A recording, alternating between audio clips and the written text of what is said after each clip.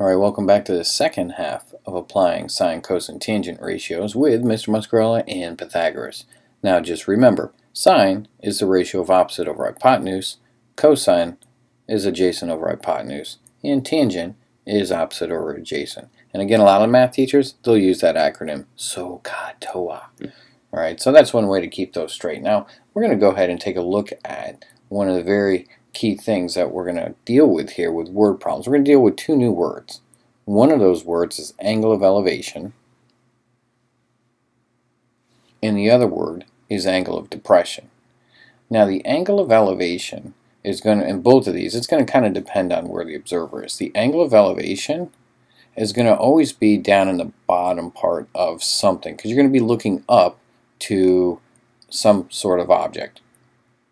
When you have the angle of depression, you're going to be up in some object somewhere, and that angle right here is going to be your angle of depression. So the angle of depression is going to be looking down on something, and the angle of elevation is going to be looking up on something.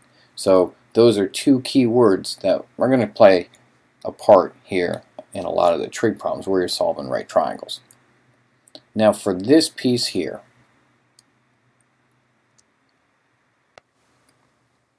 so why don't we take a look at example number 6.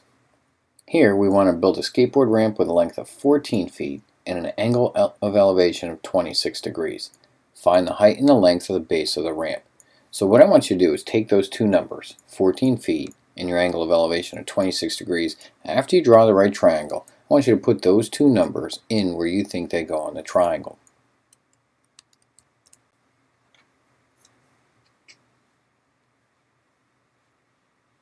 So how'd you do? 14 feet is the length of your ramp, so that's going to go along the hypotenuse. 26 degrees is your angle of elevation, so that's going to get tucked in away there. Now I'm going to use the variables b and h to represent the base of the ramp and the height of the ramp. So after we've got our key and our picture done, what I want you to do is, based on where 26 degrees is, we're going to label these three things. Hypotenuse is going to be the 14 feet. That's the length of our ramp.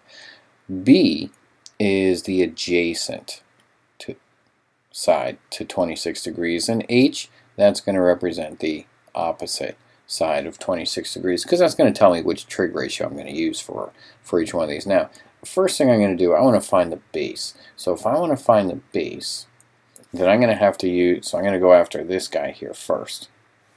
There's the base. To find the base, I'm going to have to make sure that I use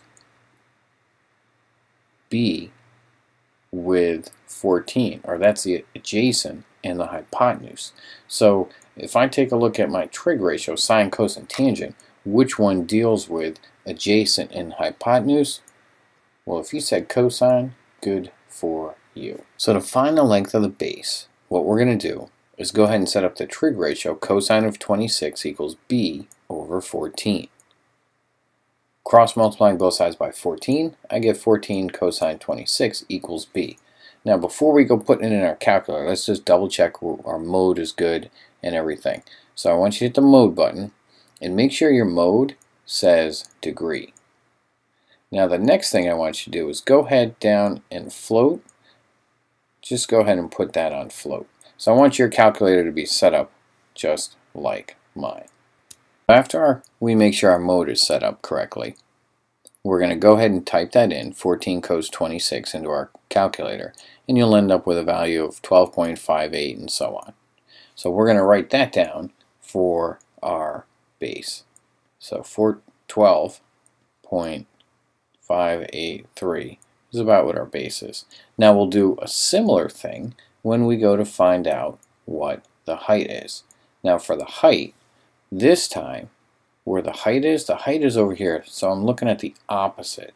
I'm going to deal with the opposite, and I'm still using hypotenuse. So the opposite and hypotenuse, those are both going to be using the trig function. Which trig function is opposite and hypotenuse? That would be the sine function.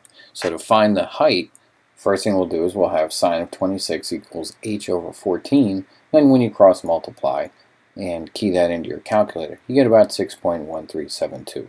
Now we're not done yet because most people will stop there, and that's a common error alert. So make sure you go back and you write a sentence that answers the question. Now, when you go to write your sentence, notice the units that were given in our original problem. It says 14 feet.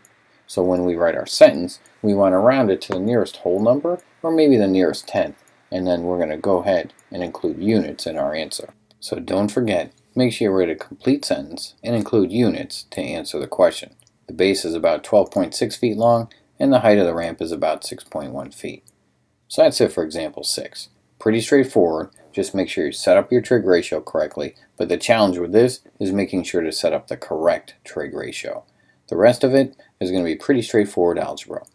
Lastly, don't forget to write a sentence. Now let's take a look at example number 7.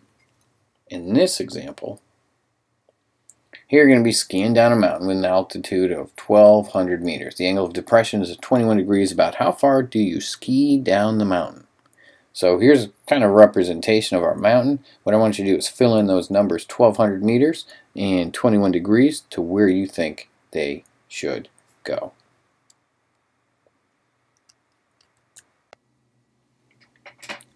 So how did you do making that drawing? Hopefully you got the 1,200 and the 21 degrees in the right spot, because our angle of elevation, or our angle of depression, is 21 degrees. And our altitude is 1,200 meters. Delete left, begin explanation. So the 1,200 meters goes on the left side of the picture, and then our angle of depression of 21 degrees goes there. Now, from here, what we're going to do, the angle of elevation and the angle of depression, they're the same value.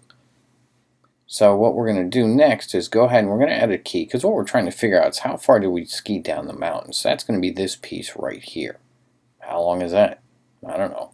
So we're going to come up with a key, and we're going to call that D for the distance down the mountain, and then 21 degrees is going to be the same for your angle of elevation and your angle of depression. So we're going to use a trig ratio now to figure out how long down the mountain we skied our little heads off. So 21 is here, 1,200 is opposite, so I'm going to write OPP over there, and then the D is going to be our hypotenuse. So those are the two key pieces. We've got opposite and hypotenuse. Well, what trig ratio uses that? Yeah, by now I think you're getting the hang of it. That's going to be sine. So we're going to have the sine of 21 degrees is going to be equal to the opposite, well that's 1,200 meters, over D. And I don't know what D is. So this is going to be 4 steps altogether. We're going to cross multiply and get D times the sine of 21 is going to be 1,200. And I'm going to get rid of the m for meters for right now.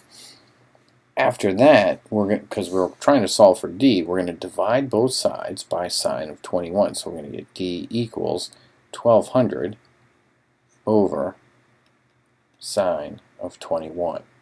Now here's where we're going to go ahead and put in our calculator. So you go ahead and do that, and I'll do that as well, and we'll come up with a value for whatever that is. So according to our TI-8384 calculator, 1,200 divided by sine of 21 gives us about 3348.513, blah blah blah. So that's how much we get for that value.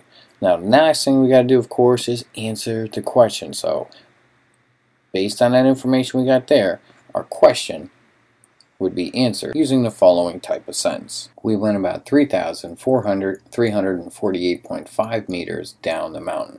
And that's quite a bit. So make sure we answer that in a complete sentence, and be sure that you include the units. Alright, that's it for this second installment of working with sine, cosine, and tangent trig ratios. So thanks for watching this one, and you guys, I'll see you again real soon in the next one. Have a great day, and I'll catch up with you soon. Peace.